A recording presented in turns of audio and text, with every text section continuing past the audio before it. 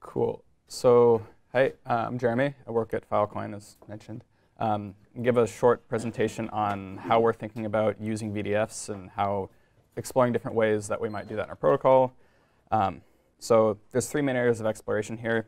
We have two main proofs, proof of replication and proof of spacetime, which both have timing assumptions. And so currently, these are like kind of dependent on VDFs in a way. And then we have expected consensus, which is our consensus algorithm, where we're exploring the use of VDFs to improve security, but is not necessarily needed.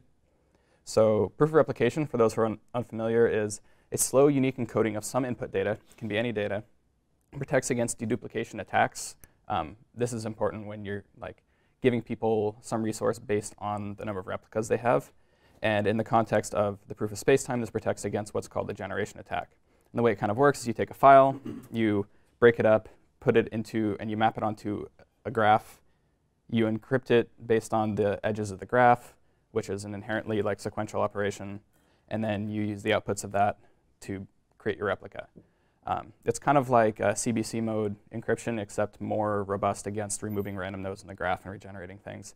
And in order to slow this down, you can add more layers to the graph and make it even more sequential. And so the main thing this helps, the timing assumption here helps protect against is what's called a generation attack. So imagine you have an honest person and an attacker, and you have some verifier. The verifier sends a challenge to each person. The attacker doesn't have the data.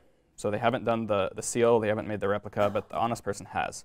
So when they receive the challenge, the honest person can immediately process the challenge, while the attacker has to start doing this slow encoding operation. The honest person can respond immediately, while the attacker still has to continue doing this slow, effectively sequential operation. They finish, they can do the thing, they can send it back, and it's some very noticeable amount of time later, and they get caught. So PORP is a VDF. Yay. Basically, this whole process is forcing you to slow down an encoding such that if you're trying to recompute the encoding on the fly, you get caught. And so it takes some inputs, produces an output after prescribed time. The same inputs always produce the same output.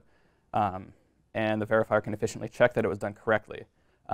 This is done with some like snark Merkle proof magic, which is actually the fast part about the whole thing. And so that's kind of one way that it is a VDF, and you can keep it, you can slow down the attacker even more by this graph here is actually, each of those edges is an encryption operation.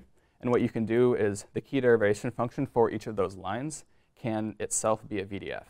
And so you can take it as an input, run it through a VDF, like if we have a nice fast exponentiation VDF, and then use that as the encryption key for the next node. So now in order to encrypt node 7, you have to encrypt 2, 5, and 6. In order to encrypt 6, you have to encrypt 4, and then that requires 5 and 3, and which requires 1. And so in order to re-encrypt any random node in the graph, it requires a long sequential computation. So that's one of the things. The next one is the proof of spacetime. So this is kind of like the other side of this. So this proves to the verifier that some known data was correctly stored over a given period of time. So the main thing we're trying to prove here is that the space that you're claiming to have wasn't reused for some other purpose during the time period that you're proving it to us.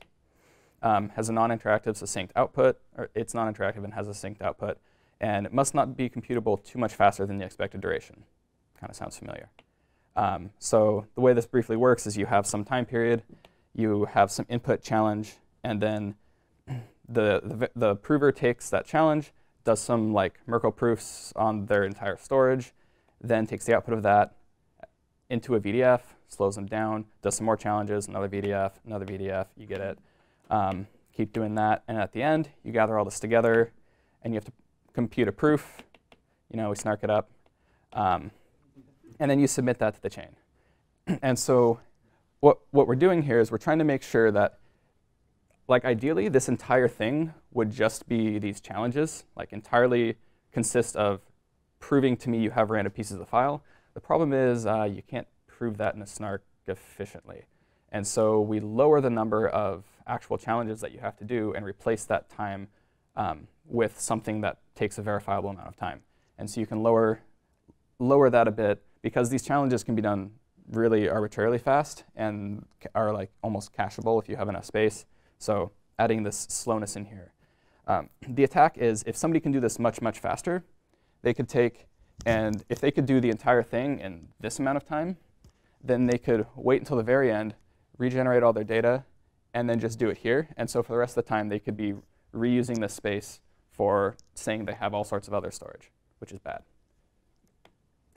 And so what we can also do here, instead of having each of those blue lines be a VDF, or in addition to those blue lines being a VDF, who knows, we could have a random beacon that is constructed out of VDFs, and use the output of the random beacon at each step to reseed these. So this means that if you have an advantage, you can't complete this early. You have to wait at least until the very last random beacon element is known, and then you're able to complete it.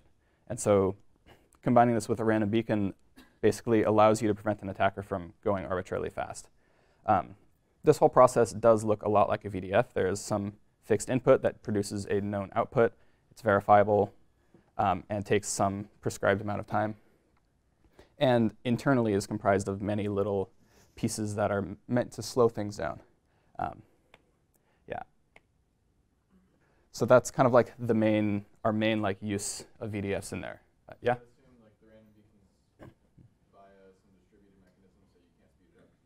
Yeah, so this would be like the random beacon that is proposed by Ethereum people, you know, or some other mechanism.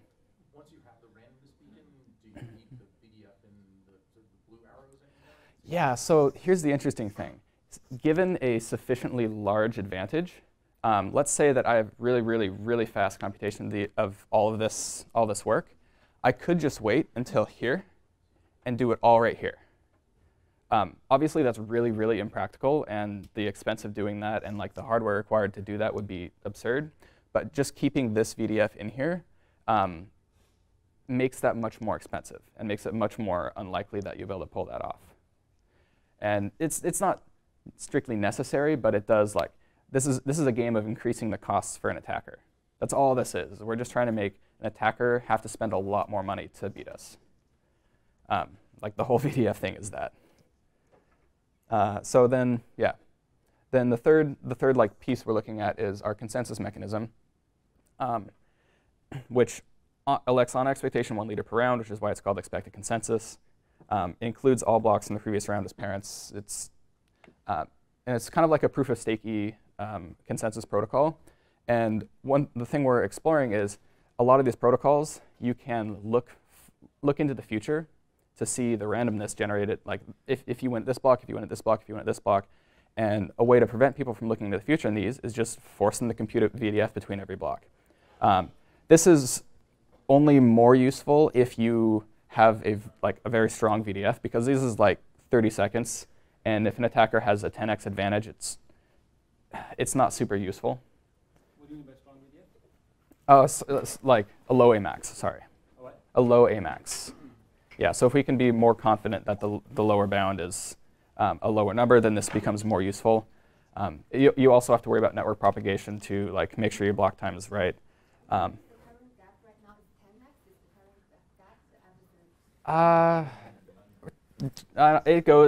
It changes a lot. The Ethereum people say they're targeting 100x. With the ASIC that Supranational is looking to build, we're targeting 10x or 10 AMAX. So it's unclear, but that's like more research to figure out what that actual number is. To be clear, the point of building the commodity ASIC is to give a lot of people the reasonable amount. Yeah. Yep. And so instead of running a VDF between each of these, we could also use a random beacon. The random beacon means that you can look. So depending on how you construct it, the random beacon has this similar problem where you could collect all these things into the past. And then you could, since all the randomness is now known in the past, you could reconstruct a chain depending on your algorithm. Like depending on how you allow people to do this, you could reconstruct the chain from the past. And so if you enforce the VDF between each block, then you wouldn't be able to easily go back and just recompute an entirely new chain because you knew randomness.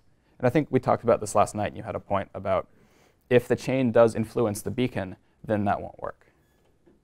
So the beacon, if you're using a random beacon like this, you need to make sure there's some reseeding period. Also, isn't that a little bit circular in a sense? Like the beacon has to come from somewhere. And Yeah. the protocol wants somebody else to do a beacon for them. Yeah. We just have one. It's just one beacon somewhere. You know, it's great. We could put these VDF hardware on satellites in space and just like throw them out there, and they can beam back random numbers. It's great. Just don't worry about it. What are we doing here? So yeah, that's what we're thinking. And if you have any questions, let me know. Otherwise, let's talk later.